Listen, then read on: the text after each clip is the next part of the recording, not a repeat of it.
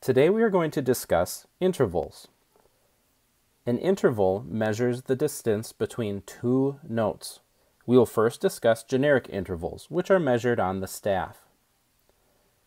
When two notes occupy the same line or space, they are a first apart.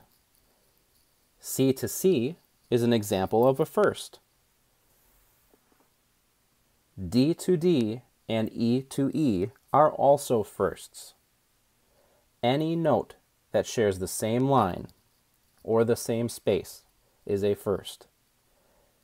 Accidentals are ignored when measuring generic intervals. We'll get to specific intervals later. Only staff position matters. C to C sharp, for example, D to D flat, and A sharp to A flat are all still firsts, even though they sound like different notes.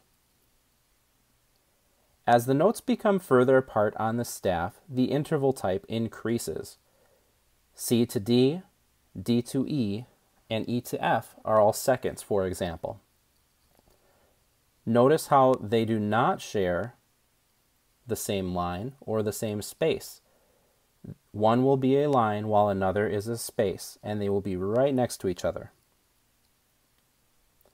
C to E, D to F, and E to G are all thirds. Notice that thirds will always share the same staff position type.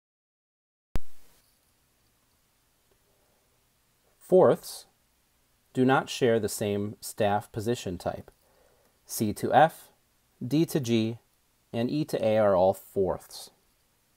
This pattern is going to continue through fifths, sixths, sevenths, and eighths. You may notice that an eighth repeats the same note name. This is also considered an octave.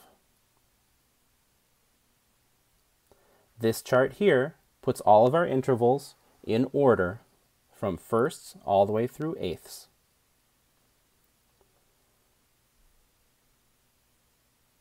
Beyond the octave, you can have ninths, tenths, 11ths, 12ths, 13ths, and so on. But most commonly, we will use 1 through 8.